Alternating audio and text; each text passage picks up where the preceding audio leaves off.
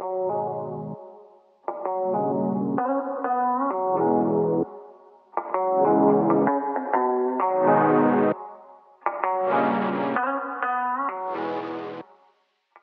this is Lisa from Lisa and Nissa's Eats, entertainment, adventure, travel, and sisterhood.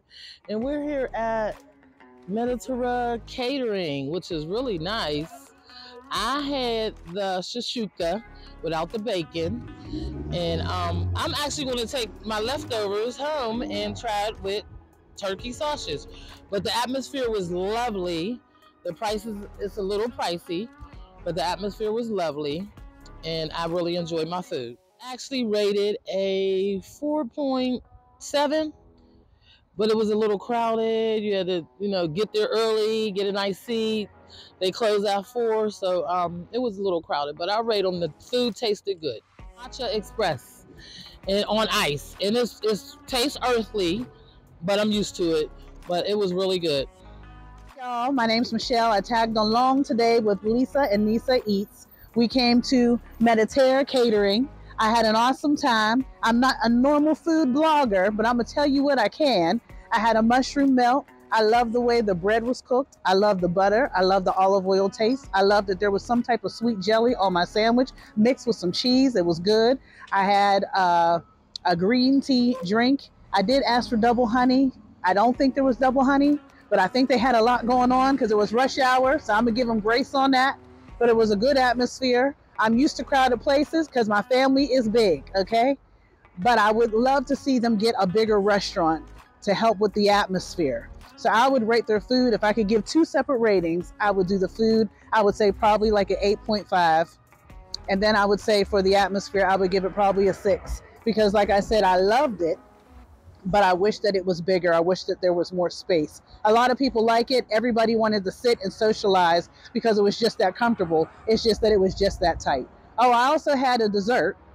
I had a pastry that was made out of croissant bread, but it had a creamy filling. And it was called a chocolate covered strawberry, and it was really, really good. It wasn't dry. It wasn't cold. They made sure it was warm, and I loved it all. So if y'all get a chance, check it out. Y'all take care. We're here at Mediterranean, okay, Mediterranean Eatery. It's cheese. They got specialty cheeses, specialty breads, a little bit of everything. Their pastries are amazing. The tuna melt was good. It wasn't your natural tuna melt where you're like traditionally mayo and relish and all that. It had like a little vinaigrette. It had some marinara, and it was really, really good.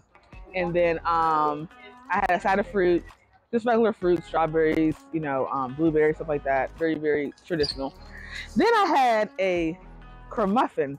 I'm sure I'm saying that wrong because I said it wrong 3 times, but it was a beautiful croissant with like inside of a muffin tin with like strawberries or that. It was actually my friend Michelle, and I decided to have a little bite, and then I bought 2 because I want to get one for the crib.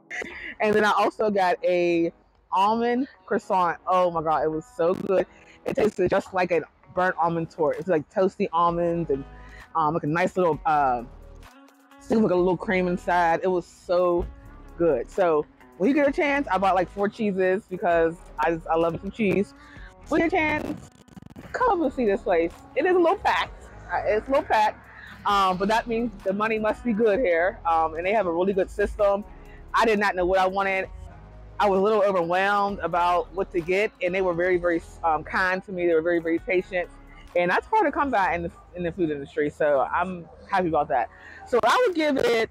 I did get green tea, and the green tea wasn't sugar. It had no sugar in it, but us Americans love us some sugar. I just needed a little bit of honey, and I didn't really feel like it was giving any honey. But to balance out the sweetness of the pastries, I think it kind of did what it was supposed to do. So 4.8 out of 5 is my rating.